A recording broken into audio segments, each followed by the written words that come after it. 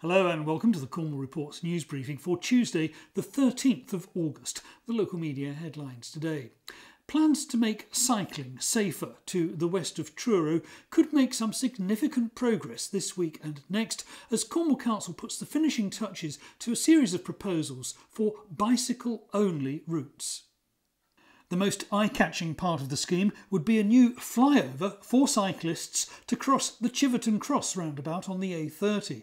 The upgrade is part of the proposed dual carriageway to improve the A30 to Carland Cross. The BBC was one of several media to report the opening of a new medical centre in Penzance. The St Clair Centre cost £6 million and will cater for 21,000 patients.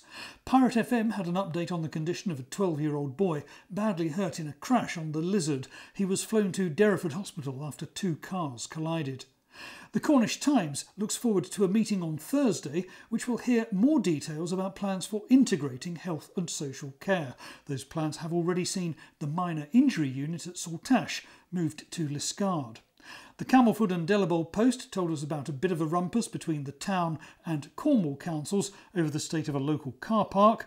The Cornish and Devon Post reported an update on what happens to Launceston's waste and recycling. And finally, Cornwall Live is looking forward to the week's weather.